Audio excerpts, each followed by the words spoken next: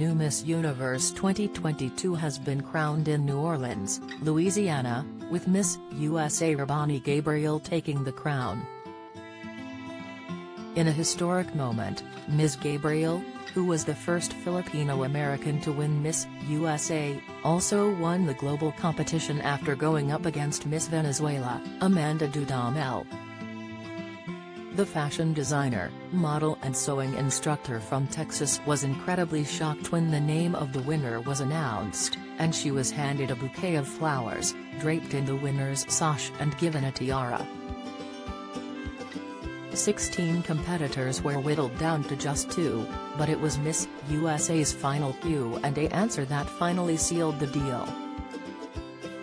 The 3 last finalists, which also included Ms. Dominican Republic, Andreina Martinez, were asked how they would work to demonstrate Miss Universe is an empowering and progressive organization if they were to win.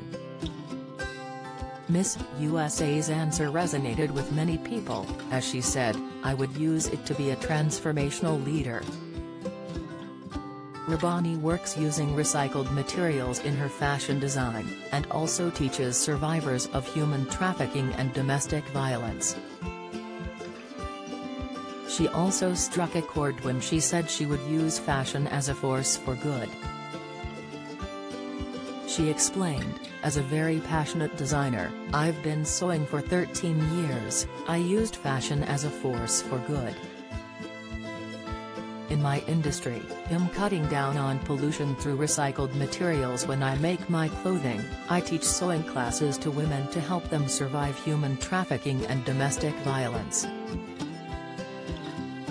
And I say that because it's important to invest in others, invest in our community, and use our unique talent to make a difference. We have something special and we can plant those seeds to other people in our life. We transform them and we use that as a vehicle for change." People on social media said her answer was on point and amazing. She was also credited for saying that as women, age doesn't define us, and in her official bio, she said it is her mission for women and young girls to see themselves in her, and feel inspired to conquer their goals by owning who they are.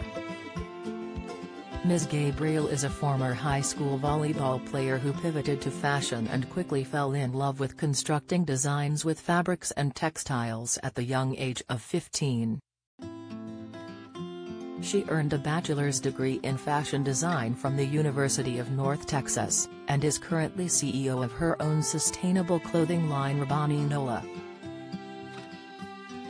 What did you think of her winning answer? Let us know in the comments below.